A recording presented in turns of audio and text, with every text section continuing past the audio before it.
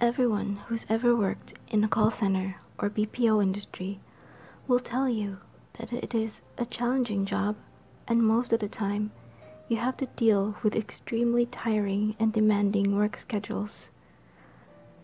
Despite having hundreds of people every day working in a large building, you will still hear stories about strange, unexplainable occurrences that happen to some of them.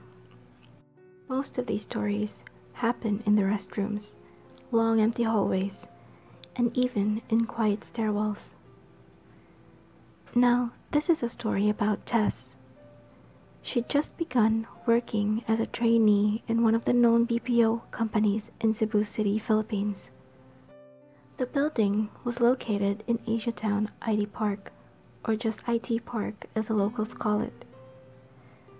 Before IT Park became known as a call center hub of Cebu, the land was used as an airport, although there are rumors that it was an abandoned cemetery before it was converted into an airport. As we all know, some girls like to go to the restroom in groups. Whenever Tess was on break, she'd ask one of her work friends to go to the restroom with her. Tess noticed that her friend seemed hesitant to use this particular restroom in their department.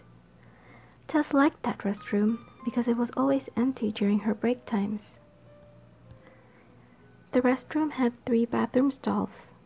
Now, usually, when you're in a busy office, it's no surprise that there are bathroom stalls that are always occupied. However, Tess noted that the first stall was always locked, but she just dismissed it, thinking that it was under maintenance or there was something wrong with the plumbing in that stall.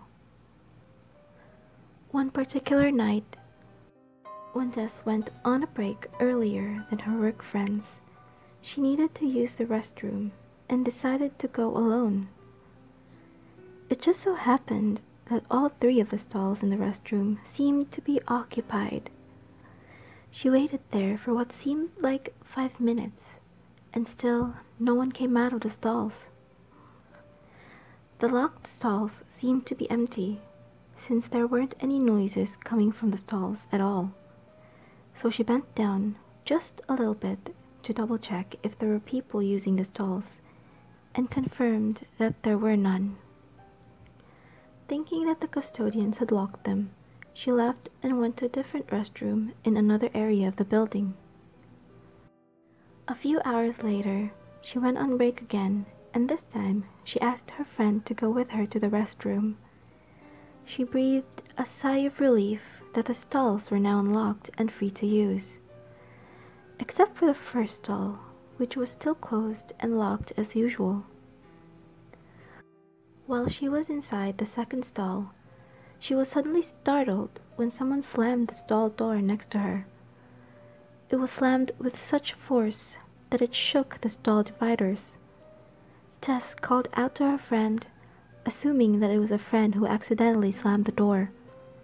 The friend then said that she was still doing her business inside the third stall.